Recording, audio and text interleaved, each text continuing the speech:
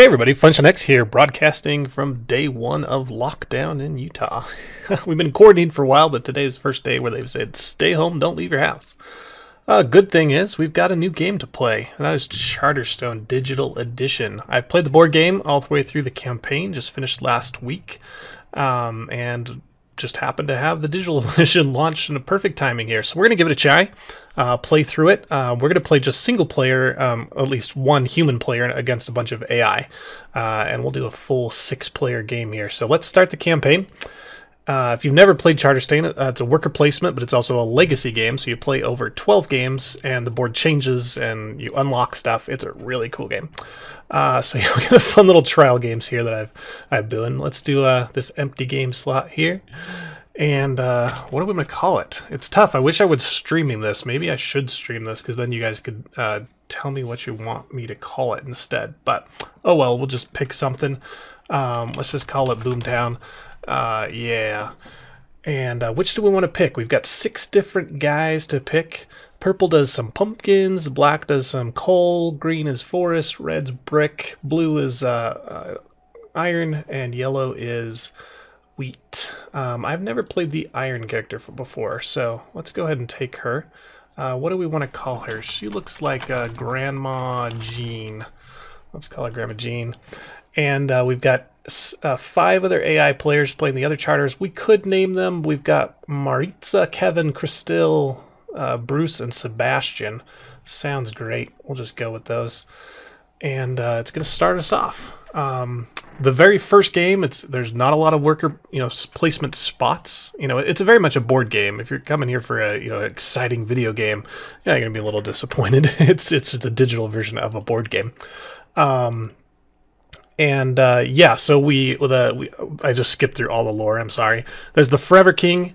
He has hired 6 of us to come and build him this new villages. So he's given each of us a plot of land called a charter, and he wants us to build it up, gather resources, and make him rich. So that's our thing to do. Over here in the blue charter, the first thing it wants me to do is place a kind of the general resource generating building, which gives me a resource whenever I put a guy there. So let's just put it close to the middle so everybody can see it. And then I could name my charter. So if I had a Boomtown village and it had a place that was producing iron, maybe I'll just call it the gold mine. That makes sense, right? A gold mine produces iron? Yeah, sure. Yeah, I don't need to know about the other buildings. And here's the Charterstone, which is just basically a 6-sided die with each color on it. And we're going to roll to see who goes first. And red gets to go first, which means we get to go last. That's kind of a good and a bad thing. The good thing is that if we trigger the end game, nobody else gets to go. We just end the game, which yeah is pretty nice to have that control. There's a lot on the board for first time through, so let me just go ahead and explain to you.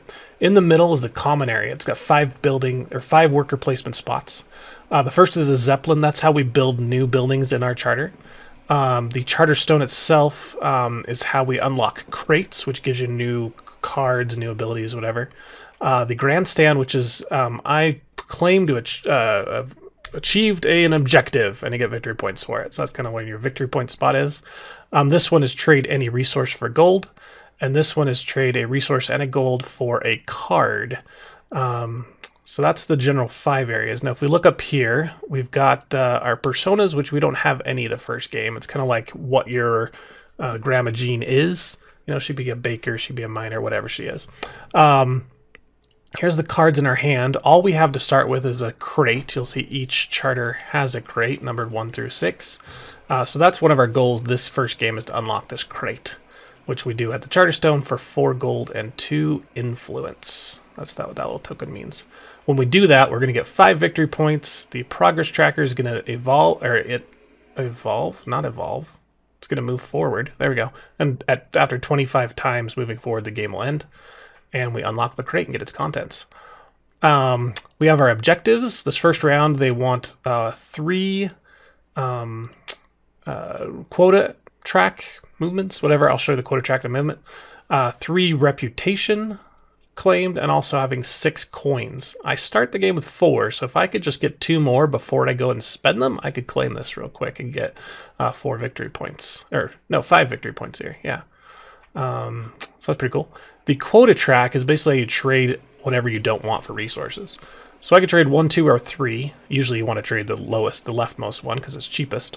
One resource for 3 points, 2 resources for 4 points, or 3 resources for 3 points and a reputation marker. You can do the same thing with gold, and you can do the same thing with your cards.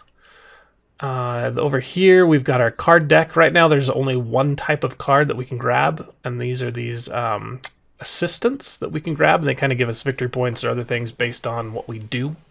So, like, if you use the Charterstone, 2 extra victory points. Use the Zeppelin, 2 extra victory points. Use the Market, get a reputation.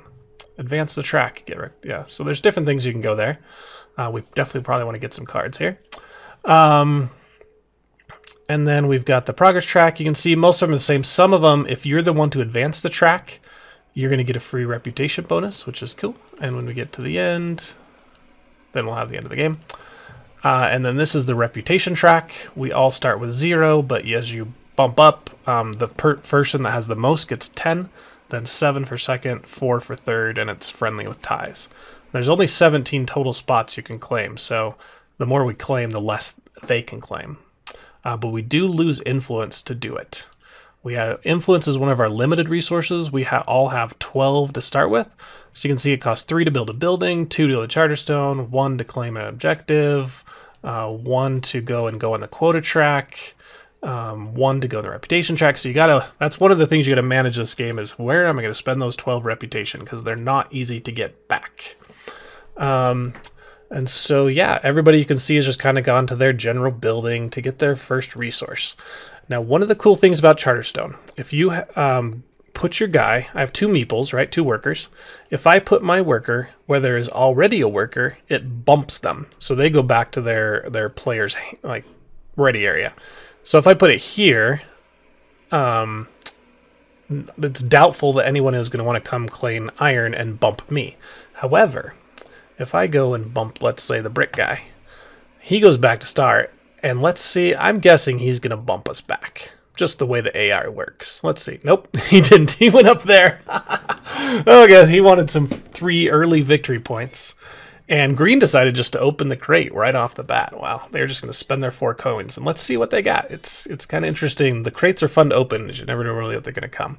If you play the campaign a lot, you can kind of get a clue of what normally comes out, especially the beginning crates, because they're always the same.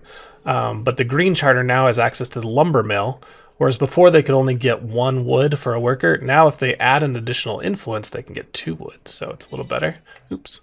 They could also build this card, which gives, they pay a wood to get a coin and a reputation. That's pretty nice.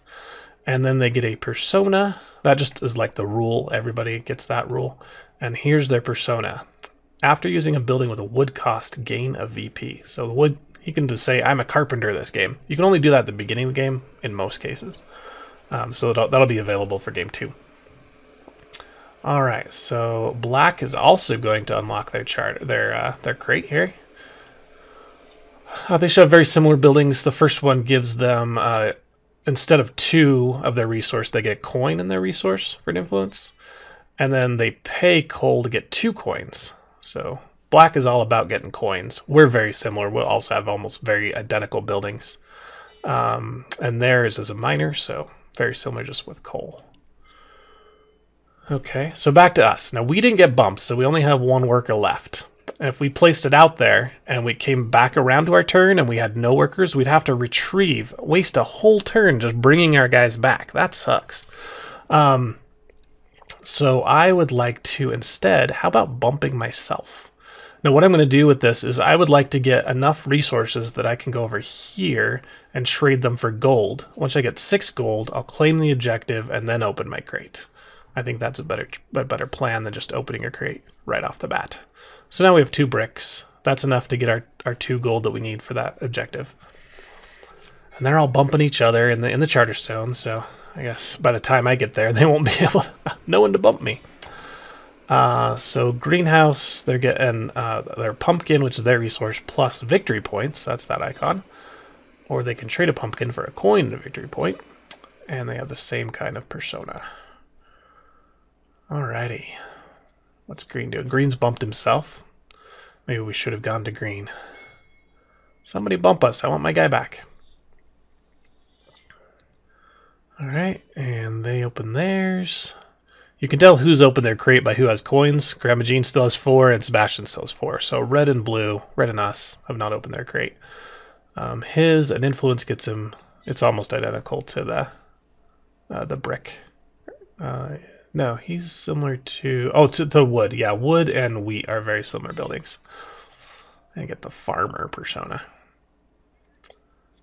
Black bumped himself. All right, still nobody's bumped us. I'm guessing Sebastian will bump us. He might go to the Charterstone, so we're kind of risking it here of losing our guy. I would like to have both guys here so I can go this twice. So do I just go ahead and get another brick and hope that he bumps us this time? Let's try it. Bump us, bump us. Yes! The AI can get a little bit predictable. They are very, they like to go to their own charter, especially in the first game. They don't value any more one resource over another, so might as well go to your own, right? Okay, so now we've got both workers. We'll go ahead and send this guy in to get a coin, and we'll pay a brick for that. The UI on this is just brilliant. It's very slick. Once you learn the icons, it's just nice and smooth. All the animations are great. They did a really good job in this game. The board game itself is beautiful. If you've never played Charterstone on the board game, it's, I don't know, it's like $40, and it gives you 12 games if you got a group of, 3 to 6 people you want to play with. You can play solo like this. They have like an automata rules where it will like control the AI very similar to how this game does. All right, so go there and pay another brick. Now we've got our 6 coins. Would be nice if someone bumped us right here. Oh, red's getting his box, so can't count on anyone to bump us there. Brick market. So he's very similar to the pumpkin where he gets victory points. But he has one where he gets 2 bricks, which is almost like the wood guy. So, yeah, the mason persona. They like doing this thing. It gives them lots of victory points. You can see we're at 0 and they're all at 8 and 9. Don't worry, we'll catch up. We've got 10 points sitting in the bag right now. Be nice if we got bumped. Someone want a coin? I don't think they're gonna bump us, so we'll go in here and go ahead and claim our objective. So we're gonna say I have 6 coins. I will score that and just got 5 victory points. We did lose one of our influence, though. We only have 11 available now. And one of the things that happened is we triggered the boat, whatever icon. And so it says, do you want to increase your reputation? I do. So that cost another influence. So that move cost us 2 influence out of our 12. But it was pretty valuable. We got 5 points there, and we're tied for first on the rep track. Surprised no one's built their building yet, I guess. I think they're just building resources and then trading them in for points. That's all they seem to be doing right now. That's fine. All right, so here's our first retrieve. Nobody bumped either of our 2 spots, so we're pulling back. It's kind of sucks. You want to avoid it if possible, but you can't do it every time. Okay, so our next thing, it would be nice. We don't really want to bump red, right? And he's still got a guy to place, but getting a card would be cool. We've got the 6 coins. We've got a free brick, so I think I'm going to go grab a card while there's still some, because these start to go fast. There's only 8 cards to start with at the beginning of the game. We plan to go to the Charterstone right now, so might as well get 2 extra victory points for it, right? And then we say, okay, got it. So we got our card. And still, rather than 5, we'll get 7 victory points. Cool. And red pulled back, actually. I don't know why he pulled back, because I thought he had 1 worker still, but that's nice. We can go here without bumping him. And if they're not going to help me, I'm not going to help them. All right, so let's pick our crate. Here we go, crate 5. What does it have in it? We have... All right, our first building is the refinery. For an influence, we get a victory point and a medal. Pretty cool. And then the iron market. For an iron, we get 2 coins. Or for metal, we get 2 coins. Both of them are worth 3 points at the end of the campaign. So after 12 games, you can, build up better, buildings that are worth up to 20. So these are entry-level buildings. We probably won't see those 3 points. After building with a metal, gain a victory point. All right. So we have opened our crate. That was our main objective for this game. And now you see we have 12 points where they all have 8 and 9. We have much more efficient than they were.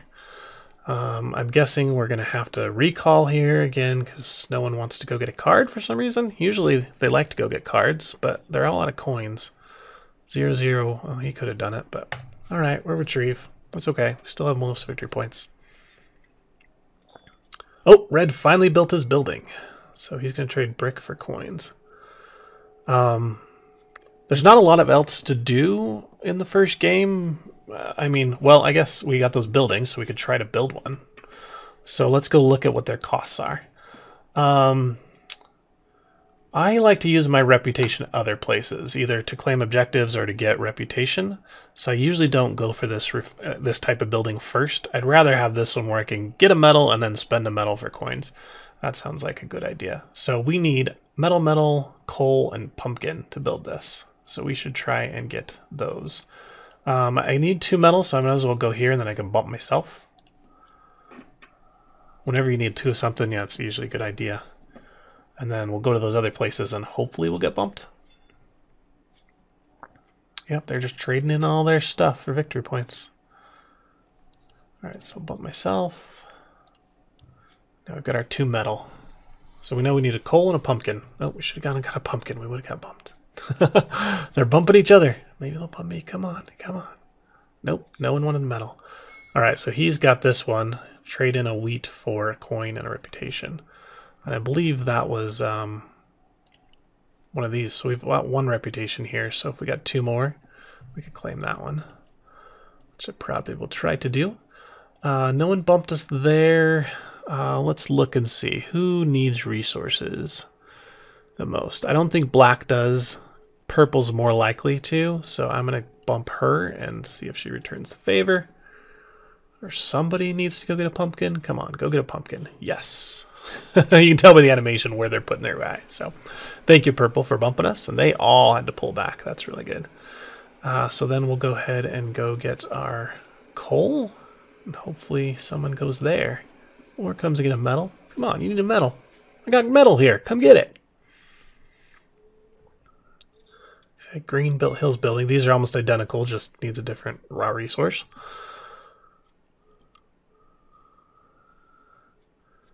You bumped. Ugh, come on, bump me. That's what, our 3rd pullback. Red's got a nice little engine here. He's just got 1 guy getting brick, 1 guy spending the brick. But it's much better to like build up like 4 and then spend it all at once rather than go 1-to-1 because then you're pulling back every 3 turns. Okay, so that's his mine is very similar to ours. We've got our 2 guys. I believe we have what we need now to build that building. Yes, we can build the iron market. So we'll go to the Zep and we'll build the iron market. And let's put it right here. So now we can get coins whenever we want, right? They're freely available.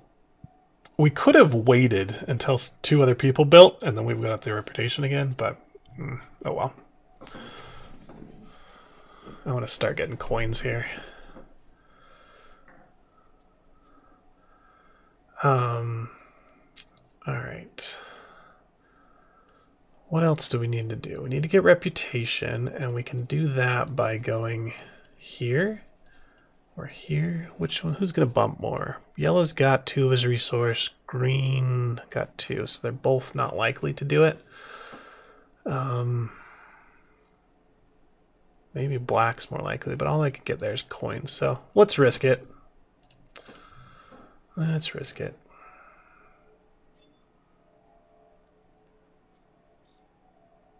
Coming to my building when I'm not there. I see how it is. And yellow one got brick. Why did you go get brick? Come on, get your stuff. Wow, we are just not guessing correctly on where they're going. You can see red's caught up to us now. Actually, he's past us. It's okay. We don't need to win every game. we are getting 10 victory points here, so red's not. You have to have at least one on here to be eligible for the first, second, or third. All right, so we want to get 2 reputation to get on that objective, so we need another wheat here. If we don't get bumped, maybe we'll bump ourselves. Yellow seems to like being hanging out in the bricks there. Wow, green's already got his 3rd building out. Pretty good.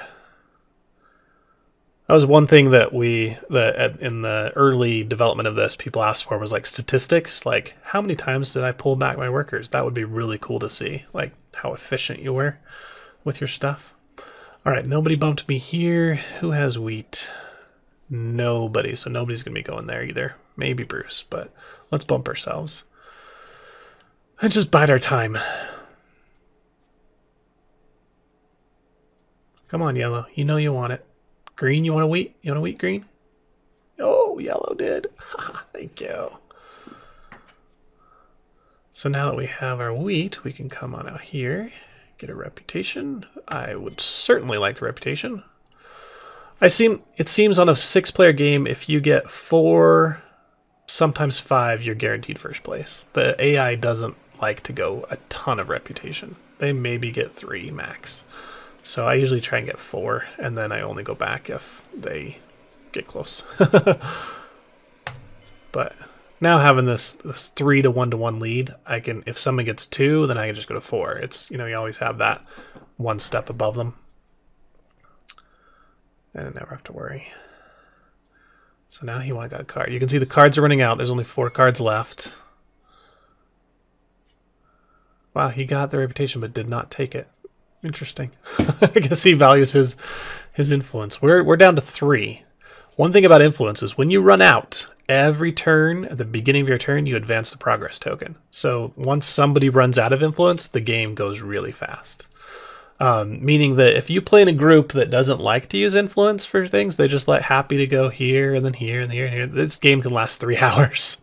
So if you buy Charterstone or you're playing digital with a group and it just seems to take too long, spend your influence. Tell people to spend your influence. It's designed to, you know, speed up the game. That's its point. It's a limited resource. And I always read the forums. They're like, people, this game takes 2.5 hours. I'm like, go spend your influence. You can get it done in 30 minutes if you just go like spend all 12 of it real quick. That might not be the wisest thing. You want to at least unlock stuff, have fun, but yep, you can. All right, so we still have 1 more wheat. I don't really care to go get another influence. We do have coins, so we could go get another card. What's available in the cards here? Oh, we should have got this earlier. Look, this is whenever you get rep, you get an extra victory point. This is whenever you grandstand, you get an extra rep. So you could actually combine these two so that whenever I grandstand, I get a rep, get a victory point. This treasure allows you to get influence back. That's kind of cool. I think I'm going to get this longshoreman just for next game because I like to go for rep and having that free victory points every time I do. I mean, that's like 4 or 5 victory points a game. Is that worth it? I don't know. The other thing we do, we could go build this other building, or we have one thing of usually a building, if it has this symbol in here, once you build the building, you get another crate. Like the crate came with the building or something. In the board game, it's represented by you peel a sticker off the thing, and then it has a crate number on it. So we could unlock our crate. That would be really fast. So that's a choice. We can go for 4 coins. We only need 1 more coin there. And we can get coins here. So maybe we'll bump black to get our own metal. And then we'll go spend our metal if someone bumps us. Oh, we should have gone there. We're going to get bumped. And nobody bumped us. Wonderful. All right, he's building his second building. Nobody's opened a second crate, though. We'll be the first to do that. It would be probably the last thing we'll be able to do because it'll be 2 of our 3 influence.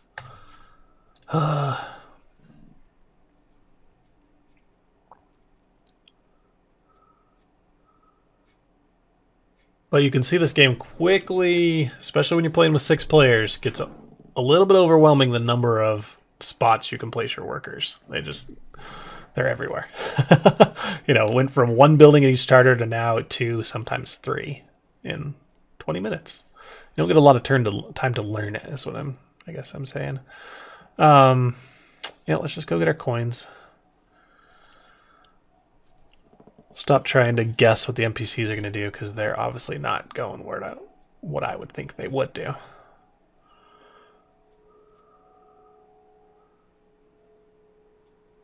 Bump me. Come on, Grandma Jean wants to be bumped here. All right, so should we go get this? We got 7 victory points. Again, we got that card to give us 2. If we go to the Charterstone twice, that's 4 points from that one card. Pretty nice. So let's do it. And we'll open crate number 40. Come on, open it. Oh. There's the 2 extra victory points, and we are getting some cards out of this one. Oh, so we're unlocking minions. Wow, that was fast to unlock minions first game. I'm happy about that.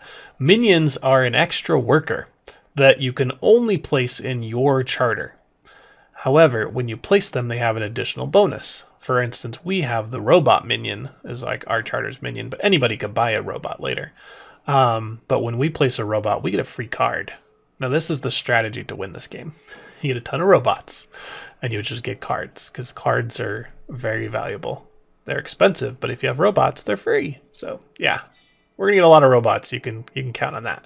So here's what we get a robot. So we have to build the smithy, and 2 coins will get us victory point and another robot. There's 6 total robots in the game. Once people have them, there's no more. So we need to get these.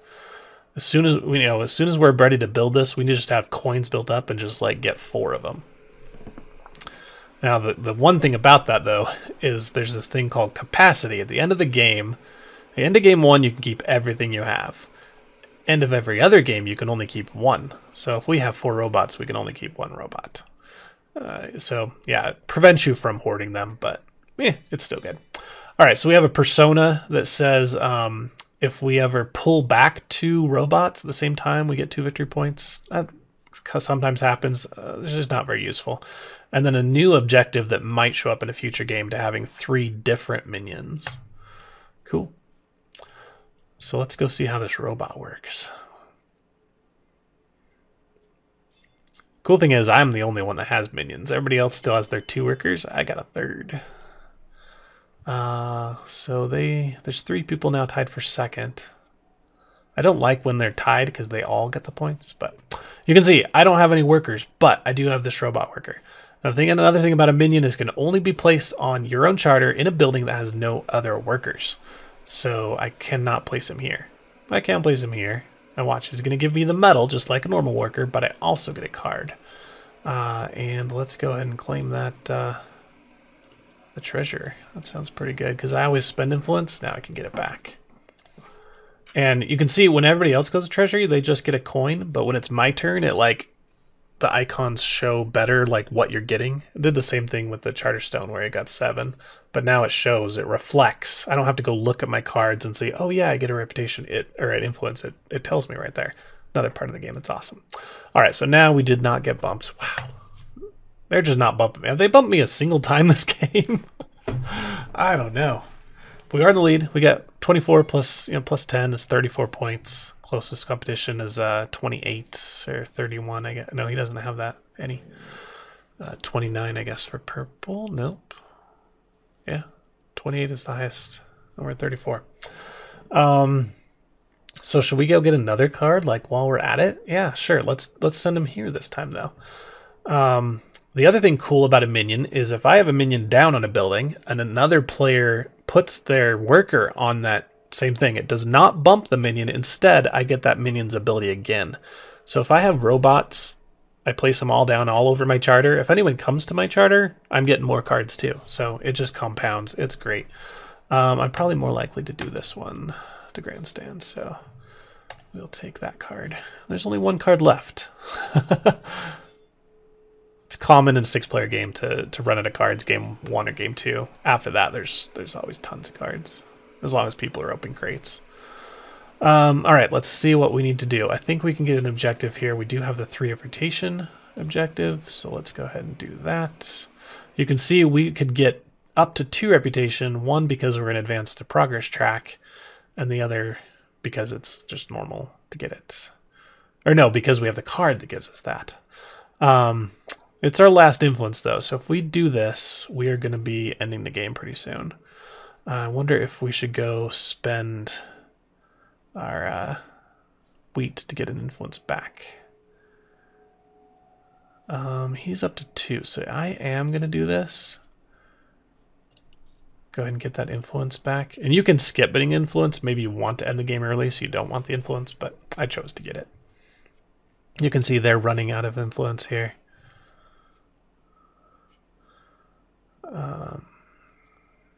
But I don't want green to come up and tie me, and his building gives him that. So, okay, yellow got it. That's not a big deal, because that just puts them in a tie for third, him in a tie for second. So we're going to go here to the grandstand. We'll claim 3 reputation. And we move that along. Nothing happened.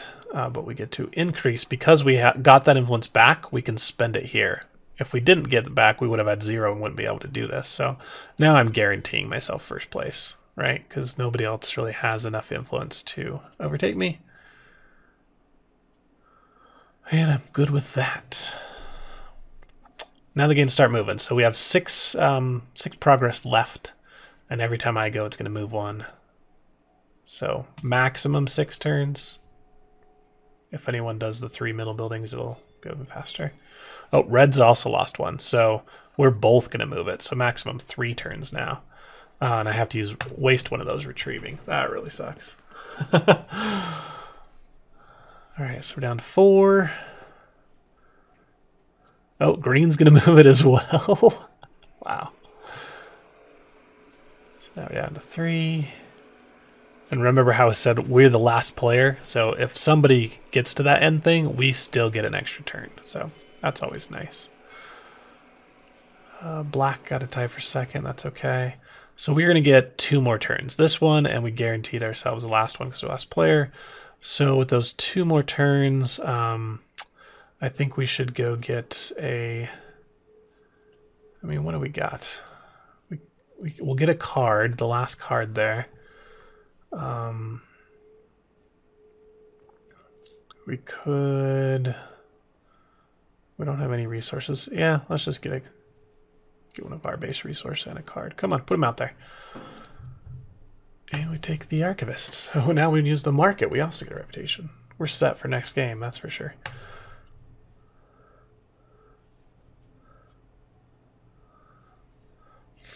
All right, and we are at 29 points. I should have looked at that because every multiple of 10, you get a star for the campaign at the end of the campaign. So we should have gone for something that would have given us a victory point to put us over at 30, because I don't see a way that we can go get a victory point on this last turn.